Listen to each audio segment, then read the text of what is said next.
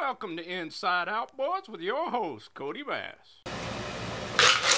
Oh, that's good! That's good! Hello everybody, welcome back to the channel. Big hello to all you new subscribers. Thanks for joining us up in here. You understand? First things first, I want to wish everybody a big Merry Christmas and a Happy New Year. Keep it fun. Keep it jolly. Keep it safe. And remember the reason for the season. For sure. I need to give some shout outs. I want to give a big shout out to Mr. Swifty down in the beautiful state of Oregon. Just right down the street from me. You're just right down the street. I think it's only about 1,400 miles or so. Just down the street. Then, I want to say a big thank you to Alex and Lisa in the beautiful state of North Carolina. I have been there several times. I love the Outer Banks. You know, it's funny, the one thing I love about that Outer Banks area of North Carolina is, don't let any of these fishermen I got around here like Billy Ray or whatnot hear me say this, but their shrimp and their crab compared to them guys, it's a lot cheaper and seems to be a lot more readily available right across the dock. You can go down there and get shrimp, blue crabs. I don't know what it's costing you guys now, but when I was back there, and this was in the 80s, I mean, you could get half a bushel of blue crabs and several pounds of shrimp for a 20 twin. I don't know about that now. You sure won't get that up here. But anyway, I am humbled. They sent me a beautiful Christmas card, and I want to show this Christmas card. It is creative. Look at that. Look at that outboard. And you recognize that guy? That's old miserable Fred. They got him with a hat and everything. Fred ain't liking life too much right now, and I'll show you why. But there's Fred. Then you got to check this out. Look at that beautiful Johnson. I got one too. It ain't got the light bulbs, but it's pretty close to that. Then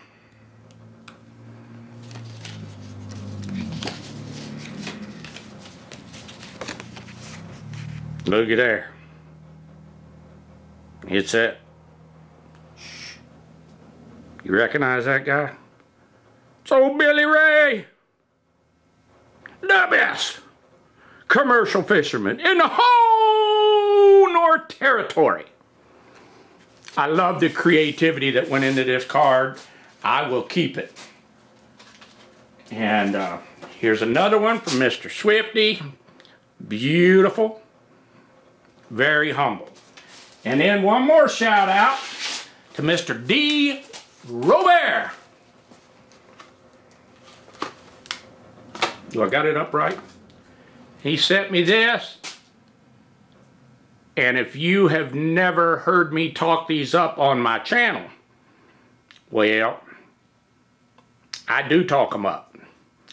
He sent me those, and I am sure appreciated it and humbled it. Because these things work like nothing else. Vampires. If you haven't tried them, get them. They don't endorse me. They don't send me money. But Mr. Robert did. And they work. They got vampire teeth on the very front and sides. And if you've got that rounded off screw, bolt, etc., this will get it out. They're good. Very good. So, thank you, Mr. D. Roberts.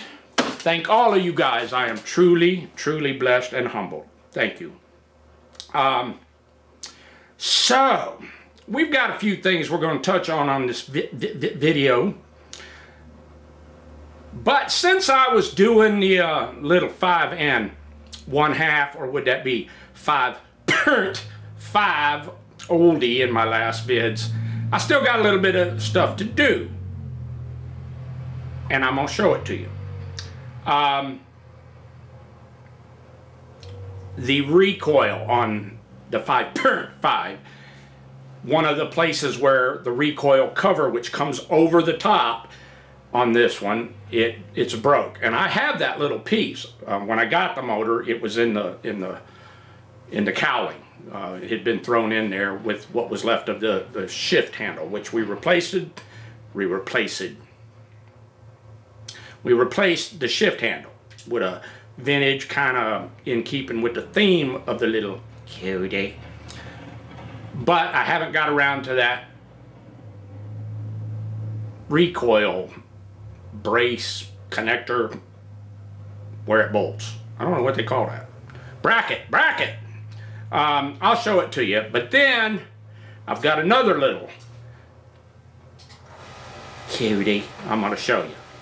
And we got it running. This was probably 6-8 videos ago. And it's a little 6-horse Johnson. Newer. Much newer. I think it's a 1990. But it had this side mount contraption of a recoil start on it. And I've tried adjusting it, and I got it working where you could start the motor, but it's just not a good system. So I was thinking, just for fun, because this is the Outboard channel where we have the fun. You understand? So for some good outboard fun, what if we could try, I was inspired. That happens. Even to me, once in a while. But this little beauty 1963 5.5 inspired me to go, you know, the 5.5 has a over-the-top recoil starter. So, the newer 6-horse has that crappy raise up under the flywheel. Would it be possible if we could adapt, fabricate, make some brackets and what not to convert the new and improved not recoil system similar to this 5.5 of 1963 of the year of our Lord? I don't know. I don't know if we can do it. But let me show you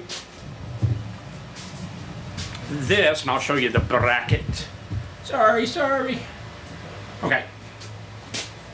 So this beautiful thing has this beefy, nice aluminum, all aluminum, over the top recoil starter.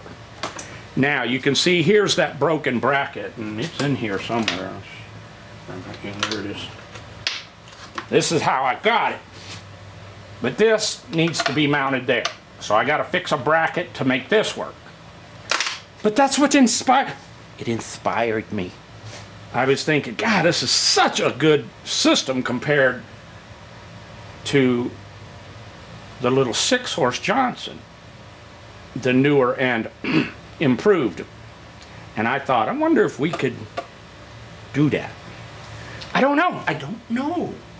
But I think I'm going to give it a look. But right now, the little Johnson is defrosted. So I'm going to let it do that for a little bit. And we'll look at some other things. I'll be back.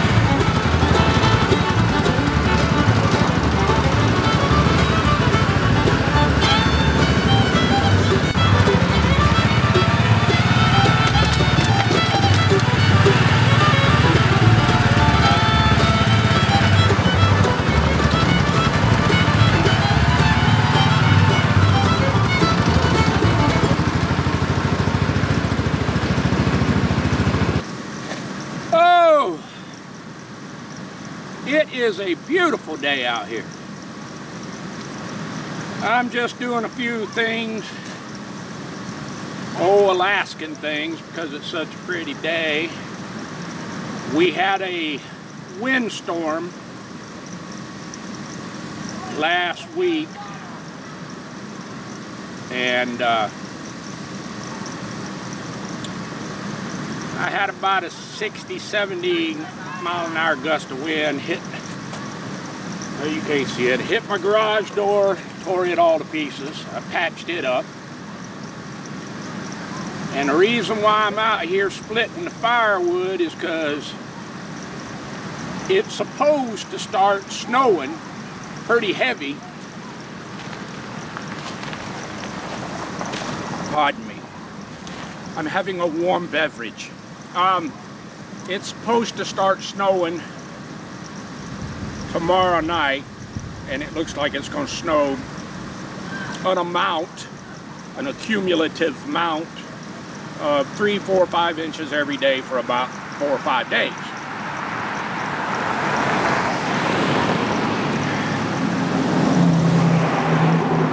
So I thought,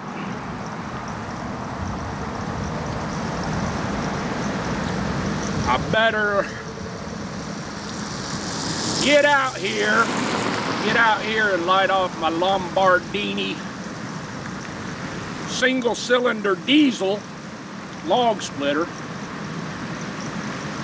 which is the best log splitter I've ever owned. It looks like, but it has no points, no electronic ignitions, no spark plugs, and doesn't matter how cold it gets, it always seems to start. So, and it's electric start. So, I don't keep a battery on it.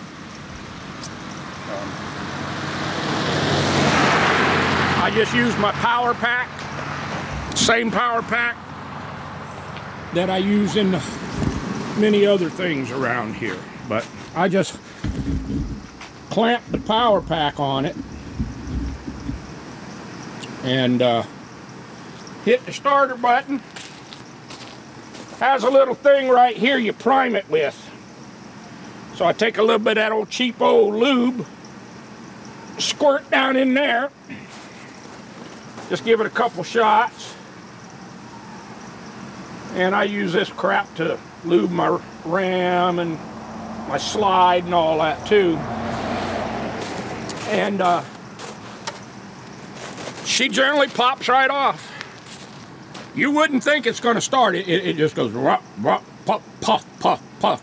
And it starts puffing, puff, puff, smoke out of the bent up muffler there. And then, and it starts right up. It's a good one.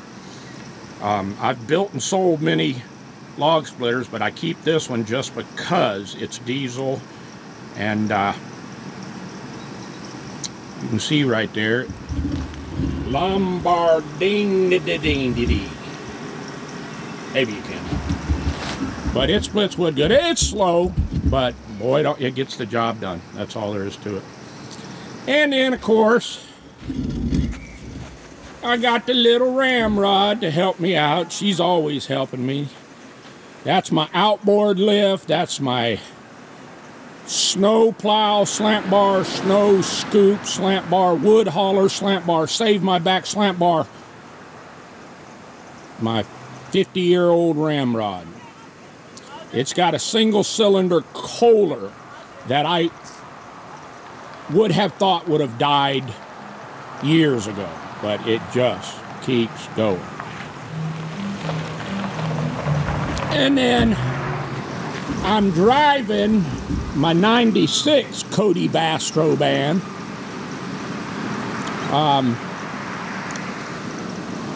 And my 2003 Astro van. They're both all-wheel drive, but the 2003 is having problems with the rear end. I can drive it and it still runs, and I do drive it, not when it's got ice on the ground and such. But it runs good, so I'm just charging the battery. I should go over there and turn the lights off. They come on automatically, but I can override it with a button. So I'll do that. I'm just charging the battery, and then I'm piling the wood so I can get it inside. And let's take a little tour. This is what I've got left so far. Sorry about that, I dropped you. I gotta get that 15 Yamaha, the fuel pump's messing up on it. Pretty common on that model. Then I got some mystery engines in there. Some of you guys might be able to tell what them are. I got one up under that 35 EVINRUDE bonnet. I got two more right there under a 20 and a 25 bonnet. It's my mystery motors.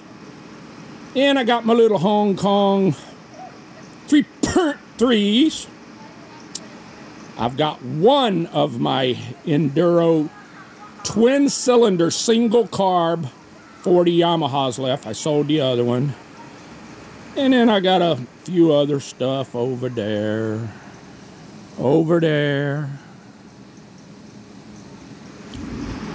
But like I said, the snowstorm's supposed to come. And then I got this rack over here. I got a little, I think it's an 8-horse Mercury somebody donated. And a few other things over here. But getting pretty thin. Oh, but they'll show up. They always do. So,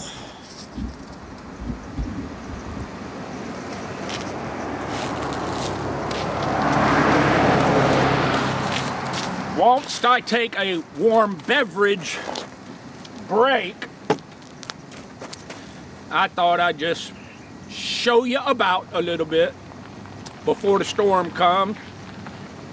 And if it comes and dumps on me real good, I'll film a little bit of that for you. And then I've got to try and get, I've got a 30 Johnson over here. Before the storm comes, I want to get it in the tank now that we kind of finished up the little 19 and 63 5.5 that was kicking my can down the road.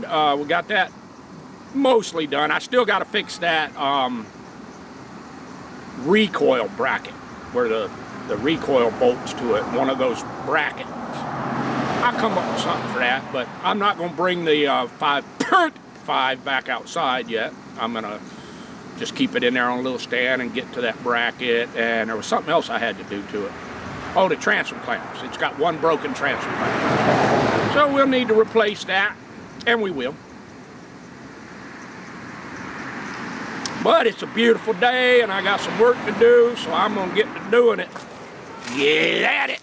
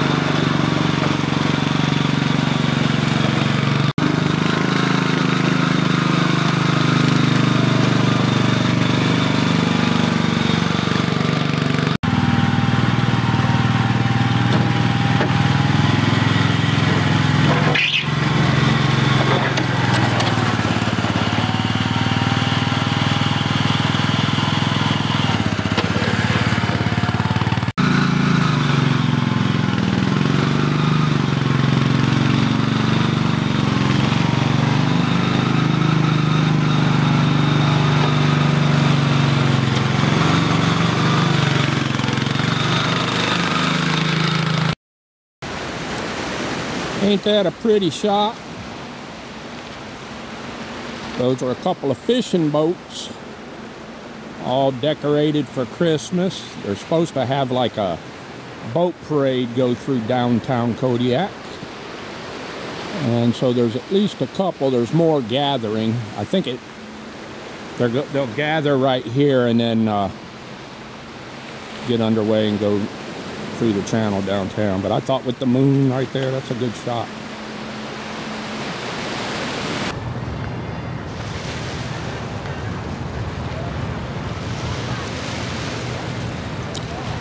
Christmas boats.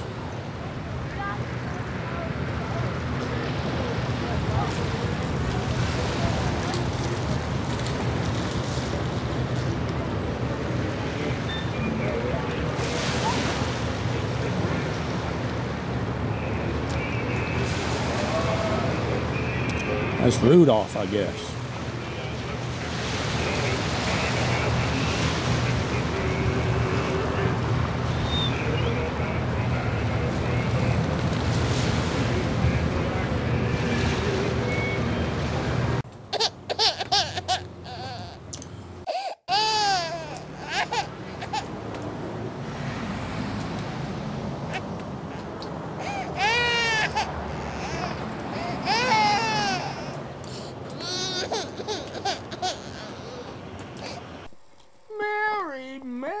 Merry Christmas from your host, Kodibass.